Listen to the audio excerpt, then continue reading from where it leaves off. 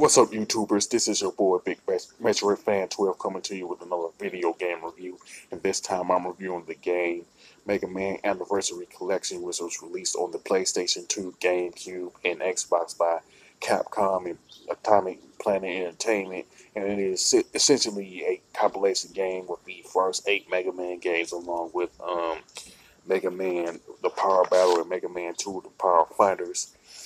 And I believe that this is pretty much the first Mega Man compilation game that Capcom released. You know what I'm saying?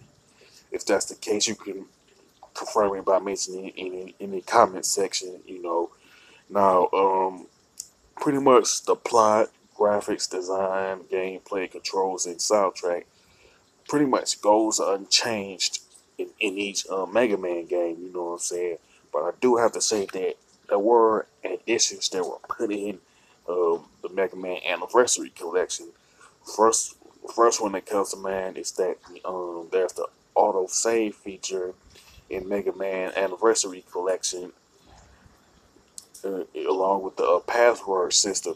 Now, since the Xbox has its internal saves feature system, you know what I'm saying, you don't need any memory cards, you know what I'm saying, for it, you know what I'm saying. But with the GameCube and PS2, you're going to need a memory card to utilize the auto save feature in Mega Man Anniversary Collection, you know what I'm saying.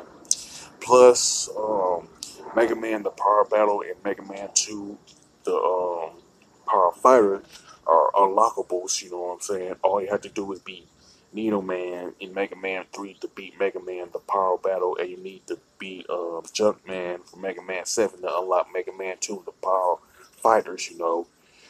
Plus, there's 5 extras overall that's found in Mega Man Anniversary Collection. The first one is in all 3, which are the pretty much the image gallery. You know what I'm saying? The there's a remix version of all the soundtracks in Mega Man Anniversary Collection, but in order to listen to that, you need to buy just the Xbox version or the PS2 version. Um, I think that the only reason the GameCube version don't have it because the GameCube games have the mini disc. You know what I'm saying? I'm thinking that's the main reason it don't have it. You know what I'm saying? Then there's some content that's exclusive to each version of the Mega Man Anniversary Collection. Like, for example, the PS2 version of Mega Man Anniversary Collection has the pilot episode of Mega Man NT Warrior, and uh, I think the Xbox version has the one with the pilot version of the original Mega Man cartoon series. You know what I'm saying?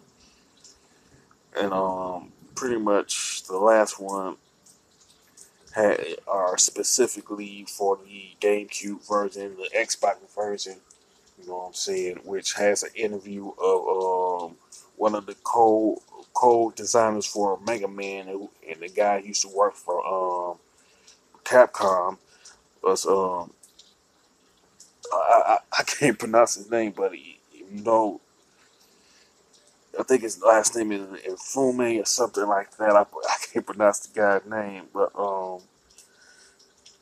he is one of the co-designers for Mega Man. So if you want to see that interview with him, just buy the GameCube version or the Xbox version. You know, now the graphics and design of the of Mega Man Anniversary Collection are pretty good. You know what I'm saying? So I have no gripes with it. You know what I'm saying? Since they didn't really change it all that much. You know what I'm saying?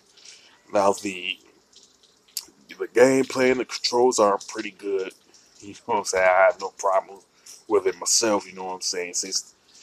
Since the only difference is you're not using an NES controller, you're using either a GameCube controller, an Xbox controller, or a PS2 controller. But like outside of that, the gameplay and controls don't change at all from an overall standpoint. You know what I'm saying?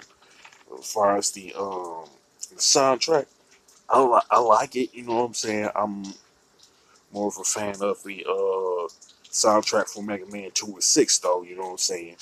Now, the remixed versions of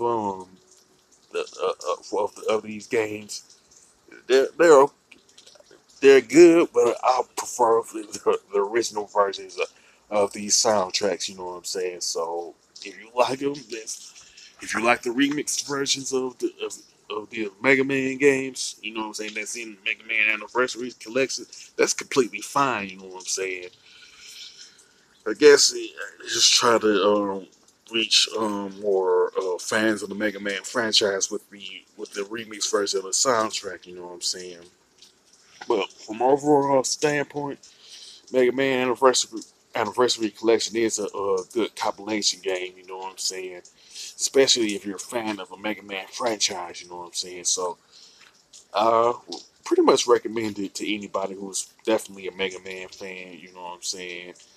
Anybody who's a retro fan who looking for compilation games like this, you know what I'm saying, and all that, and anybody who's interested in the Mega Man Anniversary Collection. As far as the score, I definitely give it a 9 out of 10, mainly because I pretty much have a personal preference for the original soundtrack over the remixed versions of it. You know what I'm saying? Now, like, with that being said, if you like the Mega Man Anniversary Collection, you can pretty much mention it in the sound in the comment section. You know what I'm saying? If you prefer a specific game within the Anniversary Collection, as far as Mega Man concerned, you can also mention that. Plus, if you try to buy the standalone games that's in the Mega Man Anniversary Collection, it's gonna be like expensive. You know what I'm saying? Some because some of these Mega Man titles do go for like say like $75 at least if they're in the box. You know what I'm saying? So it is technically cheaper to get this over the standalone games. You know what I'm saying? Unless But of course, if you have like the original NES, it wouldn't hurt to have like the Mega Man games on the NES and stuff. You know what I'm saying? With that being said, if you like this video, don't hesitate to click the thumbs up button and don't forget to subscribe. This is your boy Big Metro and Fan 12 signing off.